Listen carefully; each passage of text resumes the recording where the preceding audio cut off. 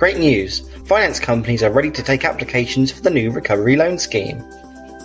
But before you rush in and start applying, make sure you listen to this, because it's important and may result in you being turned down if not done correctly. If you intend to apply direct, take more time on your application than you usually would. Look at it through the eyes of your underwriters. A simple mistake may be costly.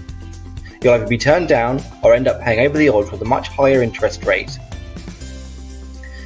If you intend to apply via a broker, I don't like saying it, but caution also has to be taken.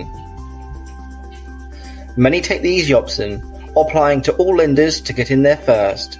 This may get you finance, but it'll cost you more in the long run, and as you'll find out, this loan scheme is quite a bit different.